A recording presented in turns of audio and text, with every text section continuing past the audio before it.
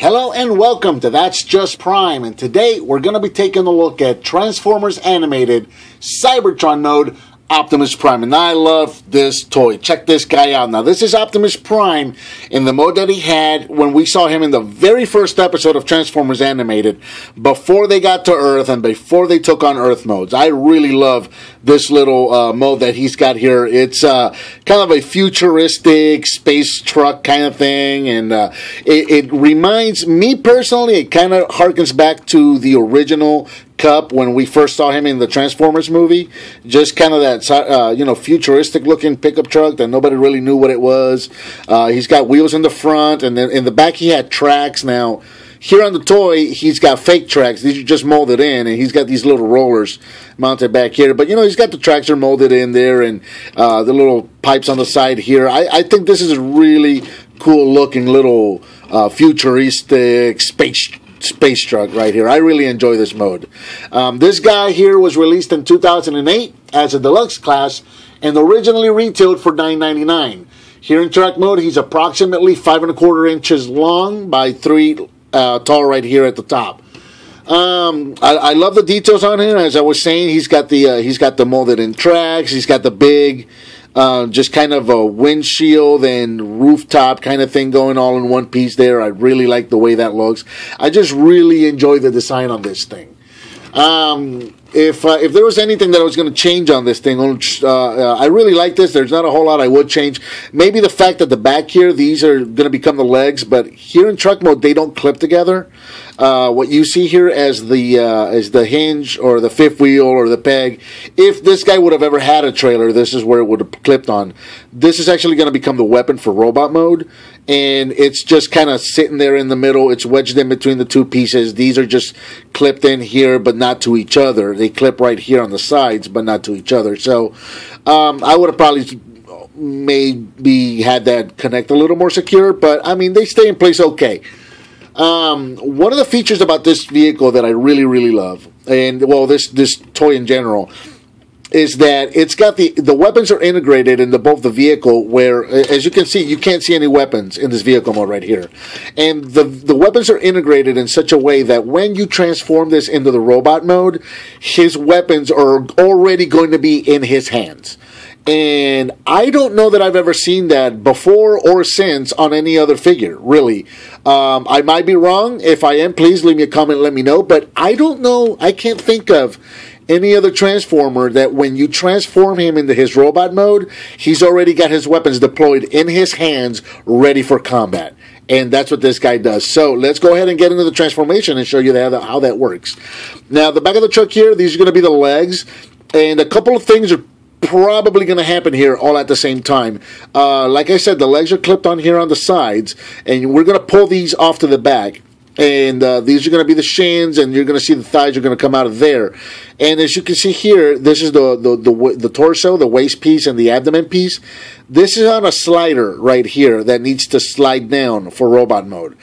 And more often than not, when you take one of these, I'm going to try and get this done one at a time, but more often than not, when you try to pull the legs out, you end up just popping, pulling the whole thing, and the whole thing stretches out. So it might happen, it might not. I'm going to try and pop these out of the way, and you see, I got that leg stretched out, and you can see how that started to slide already. So that's what I was talking about right there, but I'm just going to hold that in place like that and slide this other leg out.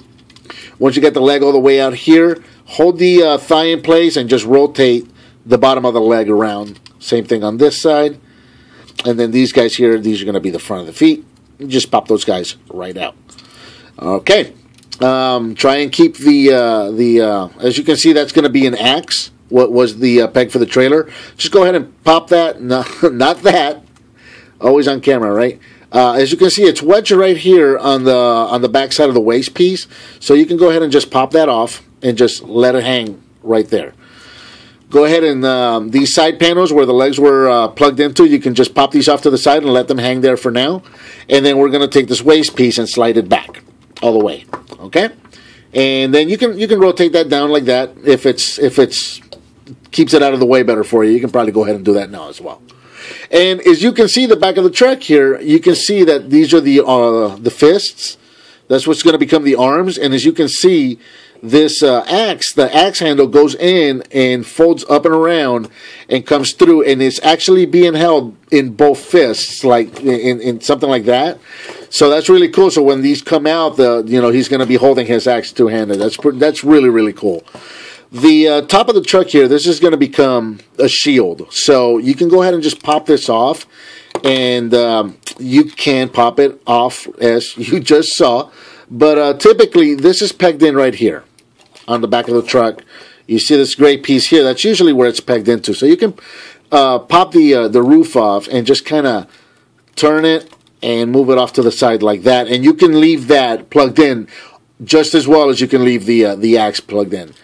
Go ahead and take the arms, both of these arms, and just extend them out like so.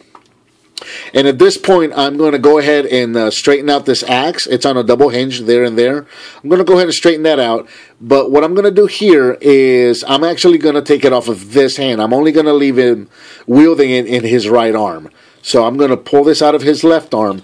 And you're going to see right here, there's a slider. Let me try and get that out and hopefully shows better on camera. Here we go. And you can see the fist there is on a slider. So for the vehicle mode, in order for him to hold it in both fists, that fist needs to be slid down. But for robot mode, you're going to go ahead and slide that up so that both fists are going to be even, just like that. Okay? So now we're going to take the front of the truck here, the grill and the windshield. We're going to pull this down, and then we're going to take the windshield and fold it up on the grill. And you're going to see inside there's a peg. That peg's going to, this whole thing's going to swivel down, and that peg's going to slide into this slot right here on this bottom grill. So go ahead and finish folding all that up all the way. Bring that down and just angle the. I'm trying to show that in a way that shows on camera.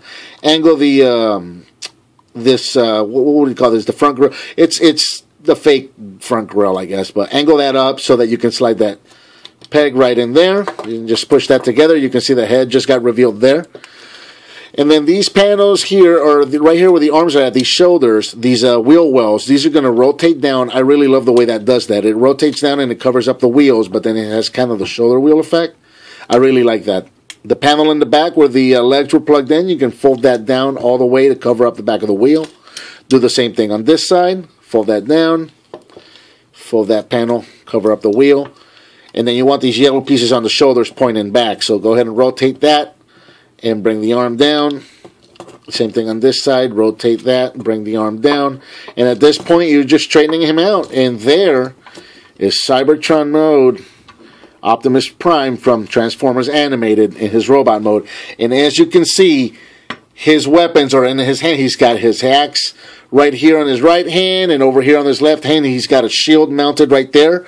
So he's ready to go, and that's what I was talking about. I think that is the first time I've ever seen that I can think of a Transformer that when he transforms from vehicle to robot, his weapons are in his hand, all battle ready. He is ready to go. That is so cool right there. Now, for the purposes of the rest of the video, I'm going to go ahead and take these off.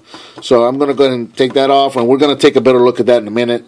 I'm going to take the shield off, and as you can see, that's just the roof of the truck. It's a shield, so set that aside and take a look at that in a minute. The little peg here where the roof was mounted on, you can go ahead and just slide that in, and then straighten out that the tailpipe. The tailpipe or smokestack, whatever you want to call it. It's a Cybertronian truck.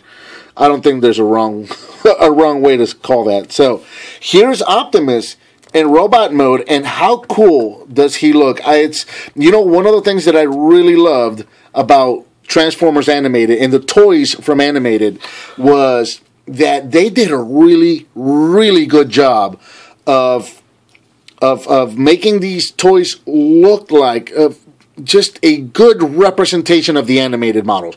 They weren't all perfect. Obviously, it's impossible to perfectly translate a 2D animation into a 3D toy.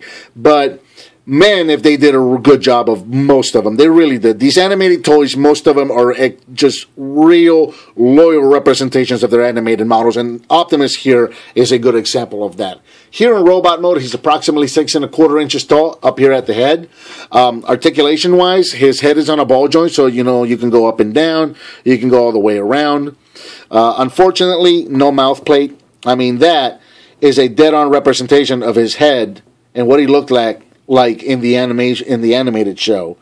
And one of the things about animated was that Optimus didn't usually have a mouth plate. Usually, this is the way you saw him. Now, some of the other animated toys, they do have a mouth plate. I absolutely love that. I prefer mouth plates, but I'm not going to complain since this is what he actually looked like most of the time on the show. Shoulders are ball jointed, so you can go all over the place with these guys. As you can see here, the elbows have a hinge on the top, and they also got a ball joint on the bottom here. So also the elbows can go all over the place. The fists don't really do anything. This guy you saw had the little slide for transformation, but other than that, the fists are going to stay in place. He's got a waist joint, so he can actually turn at the waist. The hips, again, ball jointed, so you can go all over the place with these guys. The knees are on a hinge, so you could get 90 degrees at the knee like so. And then you got a little bit of a tilt on the toe. Again, that's due to transformation. But here's Optimus ready to go, and this guy is super, super poseable, really dynamic looking, as you can see right there. I mean, that guy is awesome. I really love the way this Prime looks. And so let's get back to the weapons here. And as we saw before, he's got this little axe that was mounted. It was mounted on his right arm there. It was part of the truck mode. It had the little peg here, but you can actually combine these, and they got a little bit of a power up mode on the show. Optimus's axe, he could actually extend it. He could extend the handle, and the actual blade would open up, and it kind of had a little power up feature. And you can sort of kind of mimic that with this guy. You can take the blade here and just pop this guy open. So now you've got a double-sided axe like that right there. Go ahead and take that peg and fold it down. And you can use this axe like this just as much. So, you can have the single-sided axe, or you can have the double-sided axe. Or, if you want to power it up even more, you can take what was the shield or the roof of the truck here or whatever, and you can see he's got 2 hinges right here in the back. So you can take this and extend it all the way out. Extend that all the way out, and then you're going to take the axe right here in the open position. You're going to see that there's a groove on the top of the axe head there, and there's a little edge right here on the inside of the shields. So you can take this guy, just pop that guy right in there and slide it up, and that gray piece is going to slide into that red piece right there. Just like that. And now you've got, this is supposed to be like the extended powered up axe. Use your imagination. I mean, it's not the best axe, but it's also not terrible. I'm not going to hate on it. Use your imagination, and there you go. There's Optimus with his super axe. And one of the things I love about the Deluxe Class figures for the 2 animated Deluxe Class Primes is that right there. The posability is such that you can take them, and I'm going to adjust the camera here. You can take these guys and you can actually do an over-the-shoulder axe wield on both of them. And when we get to the other Deluxe Animated Prime, I'll show you how that guy does it as well. I love that about these guys. These guys just have so much. You can emote them so much. I really love these guys. They're so much fun to just pose, and they look so much like the animated model. They are really, really cool figure. A lot of fun. If there was anything that was going to change about this guy, I really don't know how they would have done this, to be honest with you. I think the decision was made, and I think there's really no other way about it. But minor gripe: the tailpipes, they're mounted on the forearms here, and that's not bad. That actually looks pretty cool. However, on the animation model on the show, these in robot mode, these smoke pipes, tailpipes, smokestacks. In the animation model, when he was in robot mode, these actually ended up right here on the sides of the waist, and they kind of look like these 2 side pouches that he had or whatever. So, that kind of breaks up looking like the animated model. That kind of breaks it up a little bit. It's a minor gripe. They actually look pretty good mounted on the forearms as well. But if you want to be a stickler, if you have to find just one thing to change, well, there you go. I would have found a way to have these mounted on here. I don't think that there's physically any way that could have happened, to be honest. If you look at the way that ends up in truck mode, I don't think that there's a way they could have done that, but there you go. There's a you wanted a gripe? I got you a gripe. There you go. Man, check this guy out. This guy look cool or what? I think I'm just, a matter of fact, I think I'm just going to leave him like that. This guy's going back on my shelf looking just like that. Look at that. That's beautiful. That's delicious. That looks great. And he's got his super axe all powered up and ready to go, and he's ready to chop off your face. I love it. I think that about covers Transformers Animated Cybertron Mode Optimus Prime. Please leave me a comment, subscribe, share with your friends if you like what you see, and I'll talk to you next time on That's Just Prime.